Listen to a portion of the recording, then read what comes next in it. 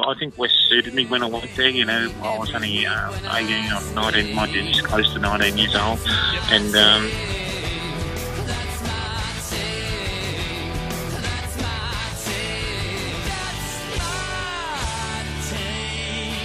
I'd like to give a big shout out to the Hoodoo Gurus, who have given us permission to use part of their song That's My Team as our new podcast episode intro for all of their music.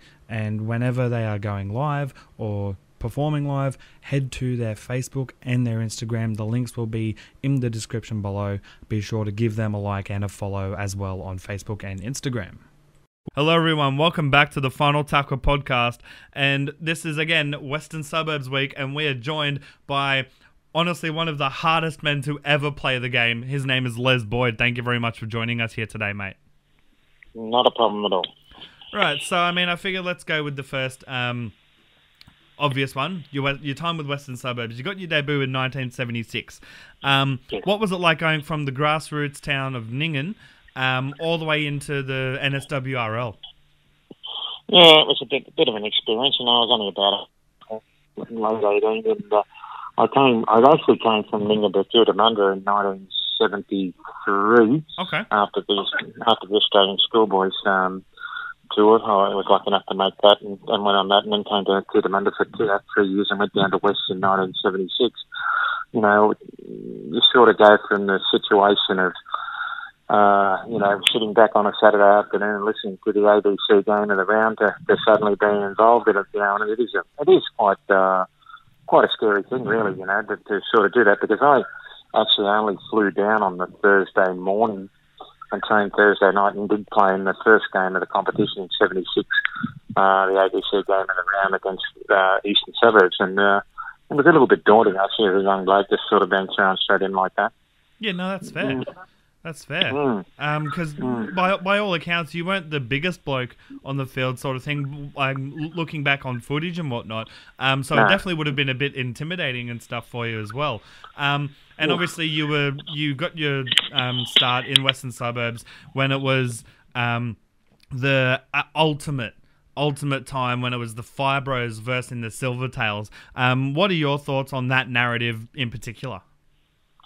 Well, that developed a little bit after I got there. When I first went to Western 76, my coach at that time was Donny Parrish. Yep. And it wasn't sort of around the Fibro Silvertails. And Keith Holman came along in 77, and then Roy Masters in 78. And Roy was the one that developed this culture of Fibros and Silvertails. And it was a very smart man, Roy Masters, extremely smart, and he used that to motivate a lot of the players. Probably the top clubs in them days were the Manleys and the Roosters and Souths and teams like that were sort of the ones that had been the most dominant clubs in the competition, and West were always considered probably one of the poor relations, and he used that to his advantage, and he motivated the players to believing that, a lot of things were against them, and, it was quite a different, it was a very smart tactic by Roy,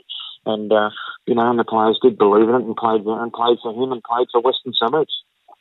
Yeah, no, that's fair. That's fair. And also talking about your time in the NSWRL, you also went to, you more or less, you could say around the time, the Rivals, which were Manly. You played for them in the 1980s. What was it like going over to Manly, and also the differences in the culture around Manly compared to Western Suburbs? Yeah, they were two completely different clubs. I think West suited me when I went there. I was only 18 or 19, might be just close to 19 years old. Yep. And they had a lot of unmarried young blokes that were sort of, John Donnellys and Gary Walsh's and blokes like this were all, part of the club and sort of young and like to enjoy themselves. And then when I went to Manly, they were a lot more settled club, and I got married in 1978. And when I went there, with my wife and that, it was a sort of different club, and that culture, a lot of the blokes were the same. They were people with children and young families, and they were sort of two completely different clubs, and look, I couldn't say a bad word about either club. They were both unbelievable people, I think you make your own friends and and you sort people out very quickly. And I don't think I really ever played with a bad person in any of the clubs, and enjoyed both clubs. And I think that they suited different sort of parts of my lifestyle. Yeah, no, that's totally fair. And that sounds really wonderful that, as you said, like your time, by the end of your time at Western Suburbs, it was more or less, you could say, a welcome change to Manly, given how they were, family men, married and all that stuff at Manly. Yeah. And speaking of, obviously, your time in representative footy for Australia, New South Wales, country, city, etc. What was that like, getting the call up for Australia and New South Wales, etc.? Well, I played for Australia before I played for New South Wales. Oh, wow. It was, I got picked on the 78 Kangaroo Tour. I was only probably, I think I'm only 20 or 21, so I was only fairly young, and I can still remember the night that it happened. The team was named. We were at Concord RSL Club on a Sunday night after, I think it was about the last game of the season, or second one, might have been a semi-final. And we're there, and someone came and told me that I'd been picked, and Tommy had been picked as well, Tommy Redon, I guess. Yep. It was quite, I don't think you realise at that stage what you've achieved. I think you look back later on, things mean a lot more to you later on than they did then. Back then, did it feel like more part and parcel of the job sort of thing? Yeah, exactly. It's you look back later on and think, to represent your country at anything is a great achievement, and to do that when you first get picked, you think you're excited and it's great, it's tremendous, but you don't realise that later on until later on what you've actually achieved. It's a bit unreal, but it was an unbelievable experience to be picked to go on the 78 Kangaroo Tour. Yeah. That's fair enough. And obviously, addressing the elephant in the room was your jaw-breaking incident with Darryl Broman. What was the vibe in that game? If you could tell us about the man behind the moment, sort of thing. Yeah, well, I got picked to play. Well, I got picked to play in the first State of Origin actually, and in them days, that was the first one they'd noted about playing and people playing State of Origin. I'd already played state football before that, but this was the first State of Origin, and I actually pulled out. I told them that I had a crook shoulder because we were playing a lot of games at that stage, and it was sort of just really in our minds as players, it wasn't that important. It was more important to the Queenslanders, and it still probably is than New South Wales players.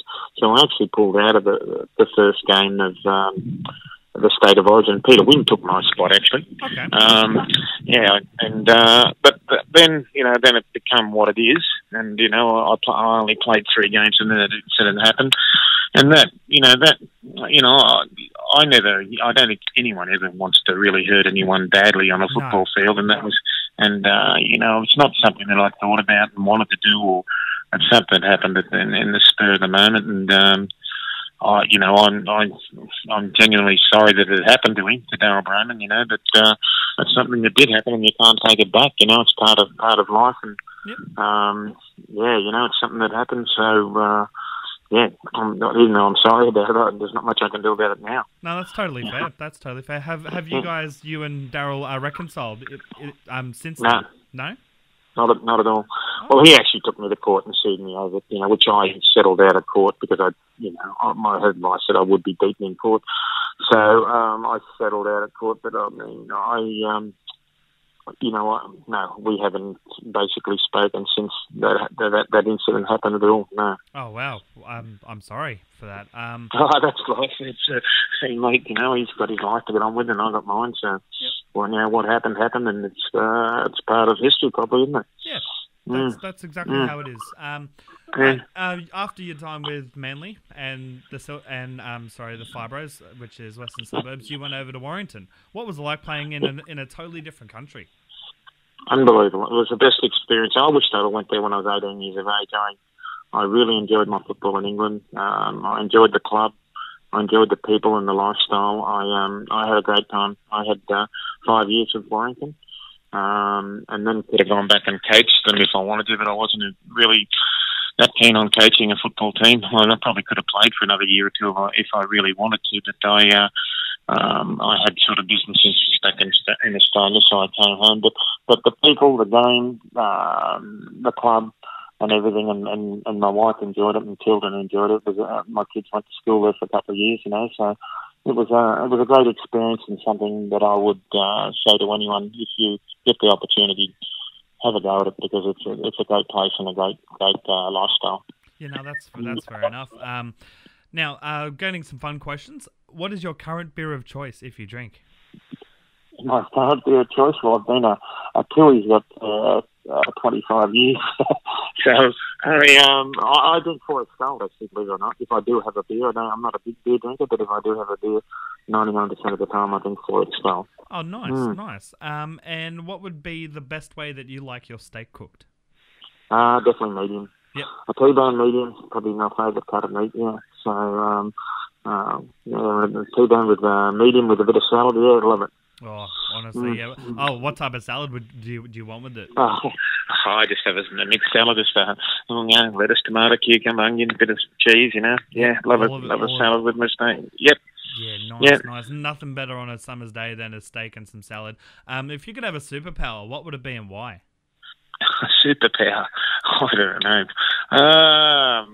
If I had a superpower, I don't know. Probably be strength. I don't know. Superman. Yeah. No, but, I don't know. That's something that I've never really thought about. But and why? I don't know. To just be handy, I suppose. When you want to do things that you wanted to do. Yeah. No, that's totally fair. And I've got two more topics, or questions, what do you want to say, is first of all, we've got a question from our sponsor, SkyeSpark Electrical, and they ask, what advice would you give to your younger self, as in pre-rugby league, knowing what you know now to go through life? Definitely take each day as it comes, and cherish the opportunities that you get. I think, as I said, when you're achieving some things, some things that you do achieve in life, it doesn't mean as much when you're doing it as later on.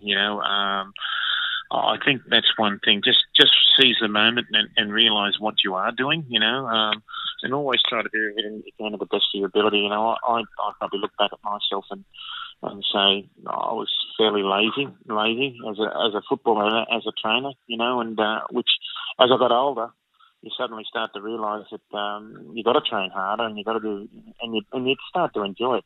But I've often, I remember I spoke to Phil Blake one day. I think Phil Blake was had more ability than any young bloke I'd ever seen, when he came into football in Sydney.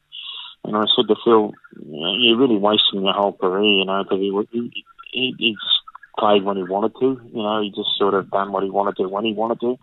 And I said, you shouldn't put more effort into your game. And I'll never forget Phil come back about 10 years later and said, he said, I shouldn't take a notice of what you said, I said, I know, you do regret things when you get older, I think I could have played a lot better than I did as a kid, as a young person, and I wish I had it, and then when you suddenly realise that you're probably a little bit too old and haven't got quite the same ability you did have when you were young, Yeah, no, that's fair. That's totally fair. Yeah. And one last question is, what was it? Which club, when you were playing in the NRL and over in England, would you say was the most challenging for you to go up against mentally and physically? Which club? Well, obviously, when I was playing in Sydney, the Roosters were at that peak of their powers. I mean, they had about 13 internationals playing from when I first, Arthur Beetson and, Mark Harris and John Brass and Yep. and Georgie Higgins and all these blokes, were there. It was not George Higgins, Elwyn the hooker. Yep. They had some very, very good players. Fairfax, all them blokes, and they were always a daunting challenge to play against. But in saying that, at West we always held our own with them, and a lot of the times beat them. But that was a bit daunting. England, Wigan are a bit like the Roosters. They buy everyone, Mm-hmm. and it was always good to beat them. The fact that you could play against them and beat them, it was always and we always played them on New Year's Day.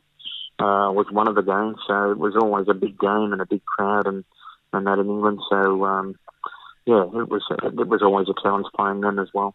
Yeah, no, fair enough. Well, that's all I have listed, and that I could think of. So, thank you very much for joining me. And this episode will go out on Tuesday. No worries.